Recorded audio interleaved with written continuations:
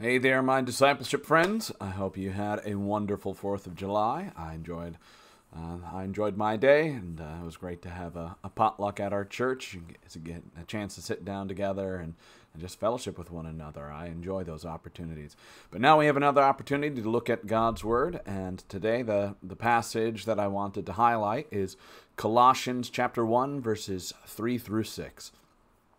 We always thank God, the Father of our Lord Jesus Christ, when we pray for you, since we heard of your faith in Christ Jesus and of the love that you have for all the saints, because of the hope laid up for you in heaven.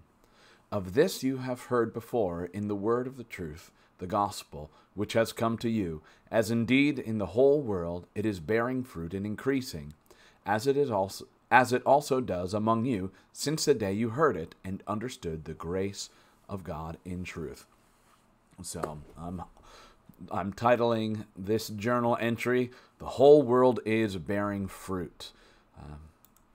And as we do, using the Here Journal method, first we highlight what's the passage we're looking at, and then explain what does this mean in its original context.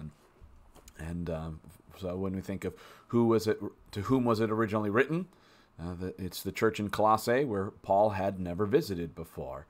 And I pulled this next description from reformedanswers.org, and just as a way to show you that there are great free resources out there on the internet where you're like, I have no idea who this letter was originally written to. Well, there's great resources online, and reformedanswers.org, I've found that they give great they give introductions to books of the Bible that I think are a great balance between details that have real substance to it, but also it's brief. It's not, you don't have to read like 20 pages on archaeological stuff that it goes above your head. So that's a great resource for you to look at, but this is how they introduce it. They say, the Colossian epistle addressed Christians who had come under the influence of a false teaching that mixed elements of Greek philosophy with Judaism. So we don't see that particularly coming up much in this passage, but we'll see more of this later on. But how does this fit in with the verses before it and after it? Well, we see that Paul is encouraged to see that the church is growing in places that he had never been to, that he did not have to be the one who made the church work. It's not his church. He's just serving Christ in his church. And so Paul, being encouraged, wants to then now encourage these Christians through his letters. Why did the Holy Spirit include this passage in the book? Well, the gospel of Jesus is intended to go out into all the world. We see that is the scope of God's plan. And it's working.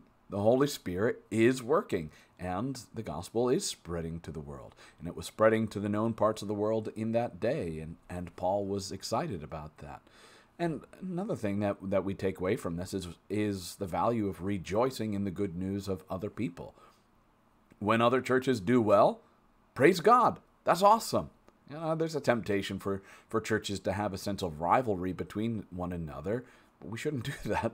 When any church that believes in Jesus Christ and proclaims the Word of God is doing well, that is good news for all of us who are followers of Jesus Christ.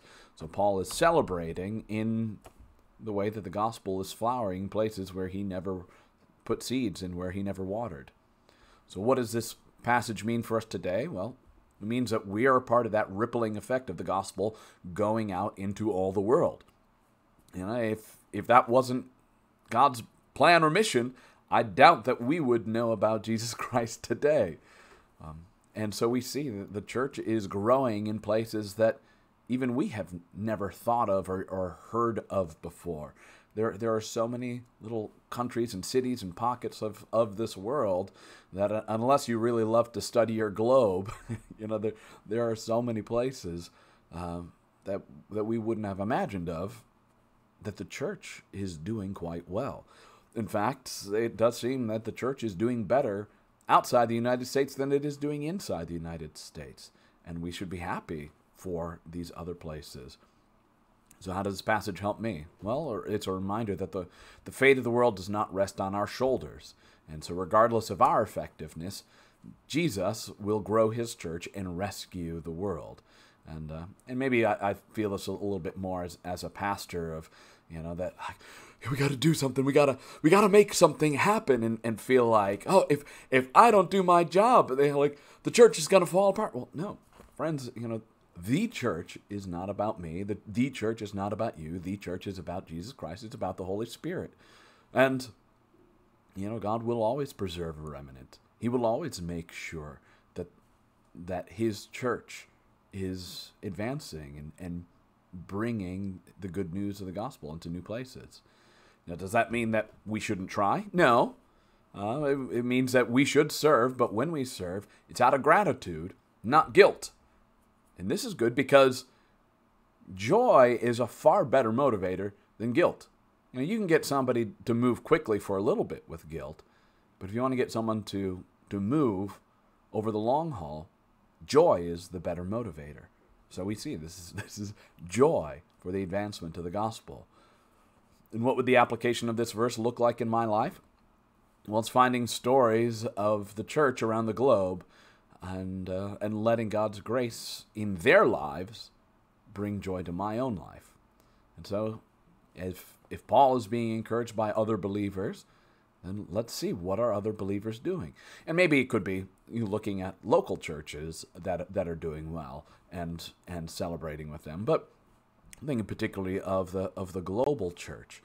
And so this leads into my response here was me looking into some more research on where are places that the Church of Jesus Christ is doing well, that it should be an encouragement to us.